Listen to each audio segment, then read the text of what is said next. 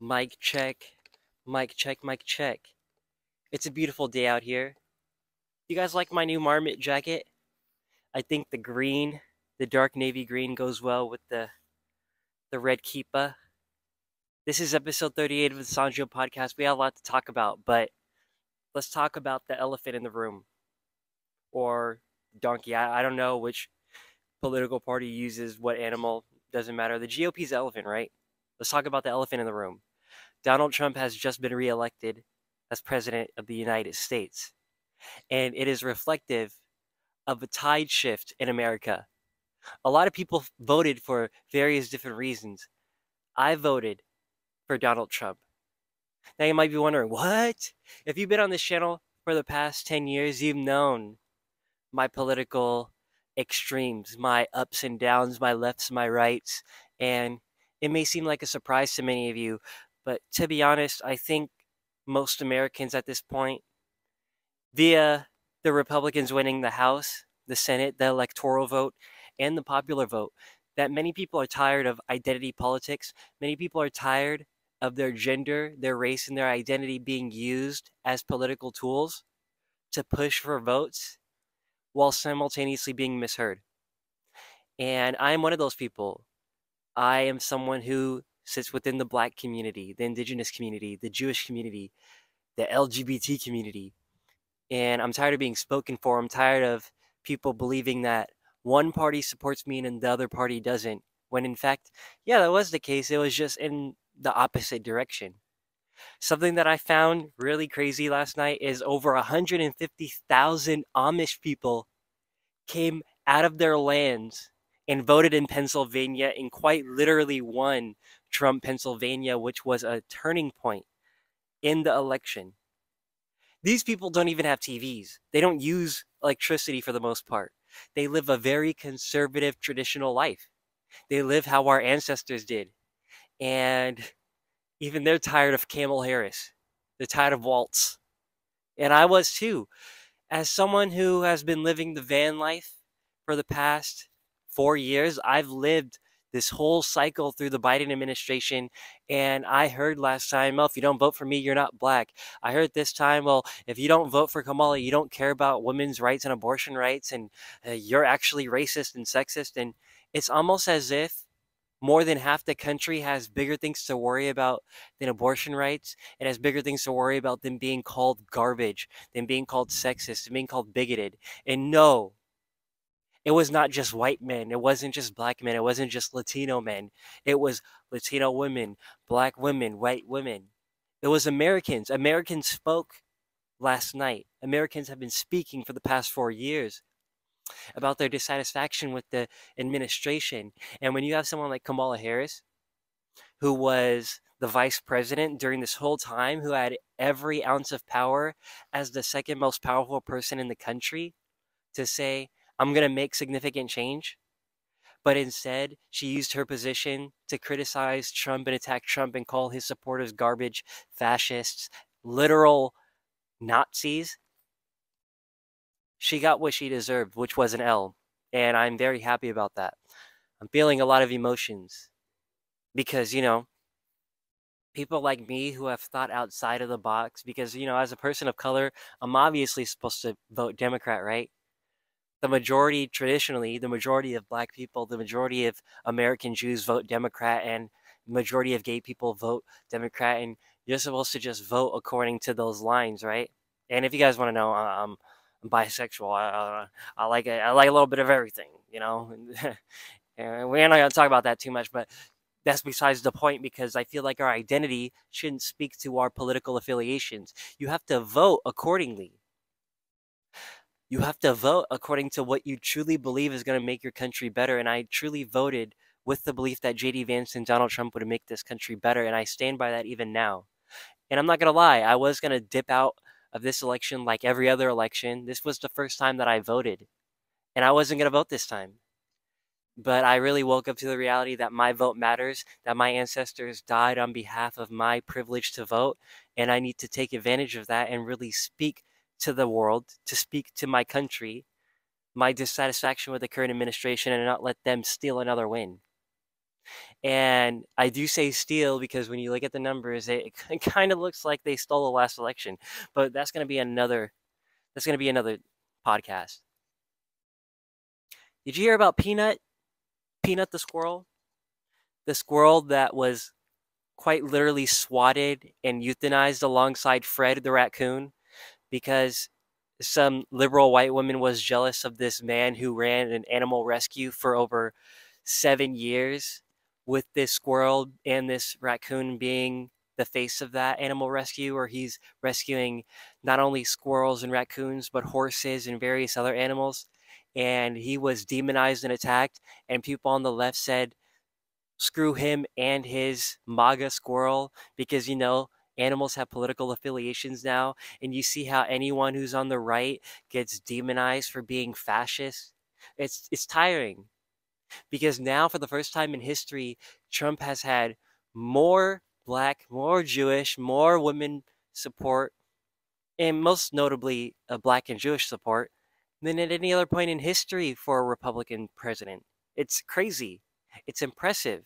It's inspiring because it shows that in spite of being from the black culture or the white culture or the LGBTZWBD,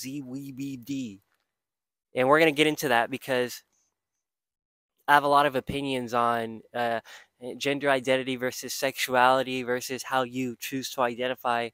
And I have a lot of qualms with gay, bisexual, lesbian people being told that they also, by inherently being from this sexuality, also are completely sympathetic with children transitioning and uh, traditional natural born men playing competitively against natural born women. I have strong opinions about that, but because I'm from the rainbow flag community, we all think the same. We're all a monolith. Because I'm black, obviously I'm going to vote according to what Barack Obama tells me to do, because Barack Obama is the leader of black people. He's not a former US president who dropped more bombs on the Middle East than any in the past 10 years.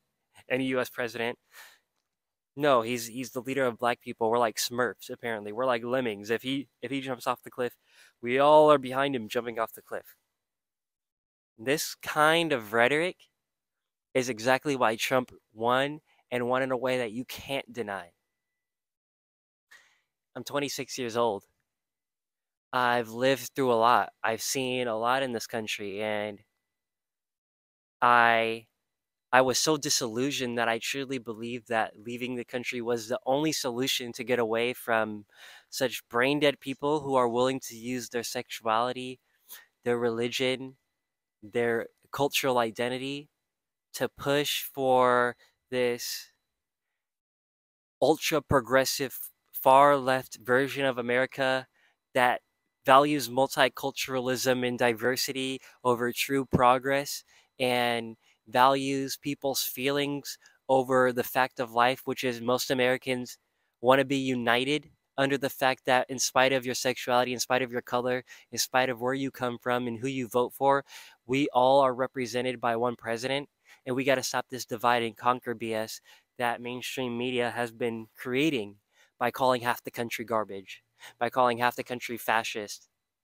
I've seen many people online say Trump won because of ignorant Latino voters, ignorant, uneducated white men, sexist black men, idiot Arabs who deserve to get deported. That's not true. In fact, it shows the intolerance of left-wing people. As soon as their constituents don't vote with them, all that tolerance and all that valuing of diversity, equity, and inclusion goes right out the window when you don't agree with them. It's almost as if they don't want the diversity, equity, inclusion. They just want the vote. They just want a virtue signal about how much they care about diversity, while simultaneously seeing themselves as saviors of these cultures. They want an infinite amount of illegal, unvetted migrants, regardless of what their status will be in this country in terms of criminality and what they do and whether or not their kids get trafficked, simply so they can say that they're good people for letting them on this side. America has seen right through that, for the most part. you know, because there is still half the country that sees our side, the the Republican voters and people on the right wing. Because mind you, I'm still in the center, but I quite proudly have left the far left. Watch my old videos if you want to get that taste of me, the ACAB taste of me, the the super progressive version of me. That's young men shit. I'm 26 years old, going on 27. I grew up. I would appreciate you guys seeing the character development, the disillusionment of seeing me go from one extreme to stillness, to equality, the understanding that people on the left and people on the right have very important things to say, and we have to respect everyone regardless of what they vote for and what they believe. And we got to stop getting caught up on the words and the identity politics. Because this is the beauty of America. We are the most diverse, we are the most accepting of migrants on this planet. And what I mean by that is not only do we accept migrants, but we allow them to integrate into our culture. We don't allow them to come here and take over the culture and impose their will on us. They come here because they value what we have to offer them. They value what is here. They value what our ancestors actually fought and died for. Mind you, I have ancestors who were Native Americans, who were blacks, who were whites, and they all worked together. They all fought each other. They all coexisted for better or for worse. But I'm proud of every single one of them for allowing me the privilege to be born here, to understand there is no perfect place, but to be in a place that gets the semblance of democracy to the extent that we get to vote, that we get to speak out, that we get to have an opinion, and we're not immediately disappeared for having quote unquote the wrong opinion. That's a privilege that not many people on this earth have. And I refuse to have it taken away by far left extremists who believe that word policing and suppressing free speech and free thought and free ideas and imposing their beliefs on, be it abortion or migrant policy or racial diversity or a whole infinite amount of issues, to not allow them to impose their beliefs on others is the American dream. We didn't come here to have other people's will imposed on us. The beauty of America is many European countries would fit within this landmass that we call the United States of America. And we come from such diverse origins. This binary of oppressor, oppressed, black, white, it just doesn't work. It doesn't make sense. Most black Americans and most white Americans at this point are mixed to some degree, like me. And so we come from cultures that can't speak to that binary because the binary is like 7, 8, 9, 10 cultures mixed into one. And we can play the blood quantum game and we can vote based on blood quantum and we can really oversimplify it and allow scientific racism to decide who we vote for and how we process our thoughts and our feelings. But as soon as we get out of the victim mindset and realize, oh shit, the black person and the white person may agree on 99.9% of the things, and it has nothing to do with the melanin in their eyes and in their skin. It has everything to do with where you're at in this country, how you see the laws and the policies impacting you, how you see the cost of living going up or down, what your beliefs are based on your faith, which deserve to be respected, because this is the land of the free. This isn't the land of the progressives. This isn't the land of the left. It's never been and it never will be, because we have allowed the left, and I'm talking the far left, to hijack this country.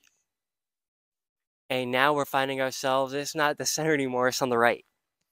And good riddance to all that, because like I was born and raised in Washington. Every time Trump or another Republican got elected, there was mass protest. I got to watch the Capitol Hill Autonomous Zone, a place that was literally just full of sexual assault violence. A 16-year-old black teenager got murdered in Chaz, in Chop, whatever you want to call it. And they were busy hiding bullet casings and saying, we won't talk to the police and we won't say who killed this child. But that's progress, right? This is what happens when you take away and you take away the rights of police and you disillusion those people who protect us. This is what happens when you shame people for being white, for being men, for being masculine, for being who they are. It's almost as if people want to live according to their values, how they were raised, and not yours that you impose on them. And we've seen a mass wake up in this country that has allowed people the privilege to vote accordingly and to show the world and their fellow Americans what they truly stand for. I am proud to be a part of that wave because I think people voted correctly. I think they voted accordingly. And I think that America is going to progress in a positive way because of this. Now, you guys might be wondering, Sanjo, why are you getting so political all of a sudden? I thought you like to just talk about video games and mental health and Jew shit. Because all of this stuff ties in. You see, Chuck Schumer, the former Senate Majority Leader, who is of Jewish ancestry, quite literally said a week before the election to Columbia University's director that she should ignore anti-Semitism on college campuses because it's only Republicans who care about it. He was more worried about keeping his position that he was unwilling as a Jew, if you can even say that. He was unwilling to use his position as a Jew, as one of the most powerful people in the country and in the world, to stand up against anti-Semitism because he wanted to win a couple votes. Now he's no longer the Senate Majority Leader. Good riddance. It's almost as if being from a certain culture doesn't entitle you to speak for them. That's the beauty of America. Is sometimes it's not as simple as, oh, put a colored person there. Put someone who comes from the culture, they'll understand, because that's not how this stuff works. We need people who are qualified. We need people who actually stand against not only anti-Semitism, but bigotry in all forms, against men, against women, against black people, Jewish people, Hispanic people, Arab people. And we need to stop just respecting people's identity. We need to respect their values. These Democrats are the same people who allowed your college campuses and your communities to ramp up the anti-Semitic violence, all on behalf of a country that's halfway across the world, that most Americans, when they say from the river to the sea, they can't say what river and what sea. They're just saying what they think sounds good because anything that's against Jews sounds good. And people like me of mixed race ancestry, of mixed race ethnicity, have to just receive hatred for simply existing because one political party actively refuses to stand up against it because, calling Jews Zionist, in which statistically speaking, over 90%, over 95%, sorry, of Jews are Zionists, which is the simple belief that we deserve our indigenous homeland in our ancient homeland of Israel, somewhere that we've always been and always will be. Calling us Zionists now justifies anti-Semitic attacks. It justifies synagogues getting burned down and vandalized. It justifies our elderly and our vulnerable getting attacked on the street by various color spectrum of people, black people, Hispanic, Arab people. We just seen 2 weeks ago someone screaming Allahu Akbar and shooting an Orthodox Jew in the back and getting into a shootout with police. We've seen a National Guard member who is an active Hamas operative trying to commit terrorist violence in this country. We have been infiltrated by left-wing religious extremists, and this is something that most Americans aren't okay with because when this country was built, whether or not you want to say, oh, it was built in slavery, blah, blah, blah, the victim complex is done.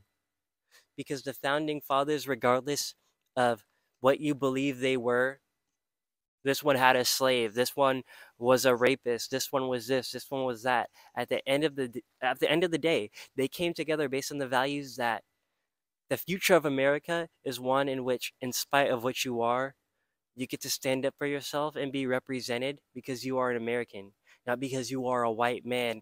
And this binary of oppressor oppressed was destroyed inherently because of the fact that they knew that it had to be destroyed. And when they wrote the Declaration of Independence, they wrote it with the knowledge that the people who were going to be getting represented were all going to be just white, rich slave owners. They knew that. In fact, that's what they were getting away from when they left America on the Mayflower, those dusty pilgrims. So, of which I'm descended from, mind you.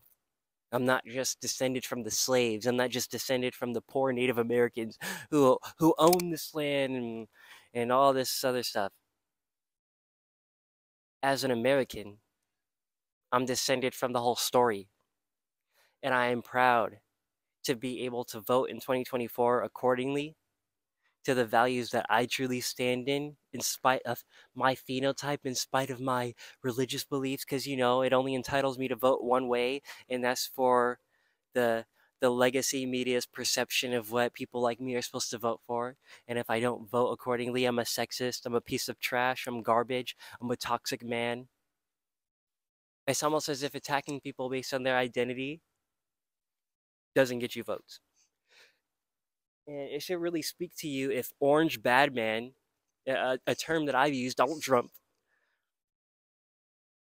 like we've all had our criticisms on him, but it really it just speaks to the persistence of his character, and in spite of the attacks that we've all inflicted on him, that he's still willing to stand and fight for all of us in spite of this, because that's what true Americans do. They allow you to have differences, but they'll protect you to the death. Because Kamala didn't take any bullets. She wasn't getting any attempts on her life. When she was asked what the difference between her and Biden was, she didn't have any idea what to say. Because the truth is, her campaign was built on saying, I am not Trump. I am not a fascist. I am a woman and I care about abortion rights. That was her whole platform. At any point, she could have said, I'm going to do this for this people. I'm going to do this for these people. I'm going to do this for these people.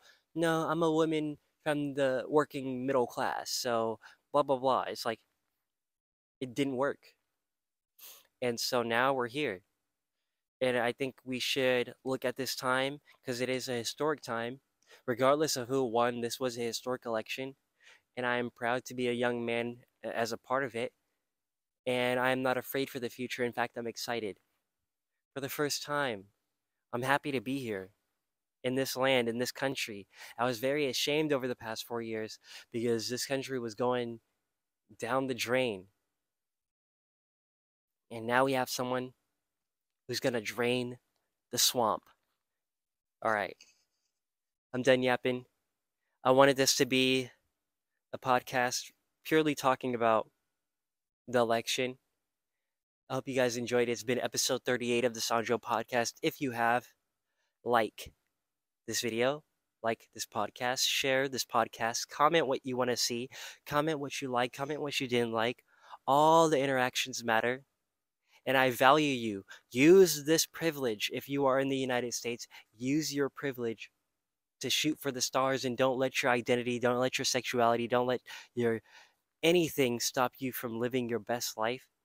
And don't you dare blame who leads this country if their policies aren't holding you back and their communities aren't holding you back.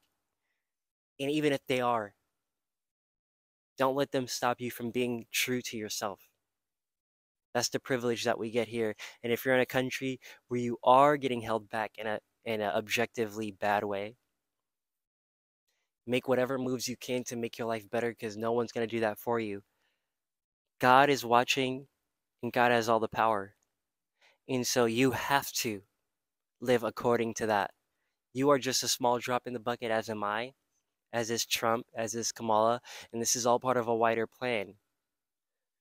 And so live accordingly. Don't victimize yourself. Take as much responsibility as you can, and maybe, just maybe, will you get to where you want to and where you need to go. That's all I gotta say. It's been a blessing. You're probably wondering, where am I right now? Watch my videos from 6-7 years ago and you'll get an idea. It's been nice coming back under these trees. I've made many videos here, many a podcast. Well, podcast probably not, but I've made many videos here, and I'm happy to be back. You probably won't see any more of these in this area. I snuck in here, but it was nice. So, shalom, peace. Glad you showed up for this podcast. I'm happy that you've listened. It's been a privilege. Thank you for listening and thank you for watching.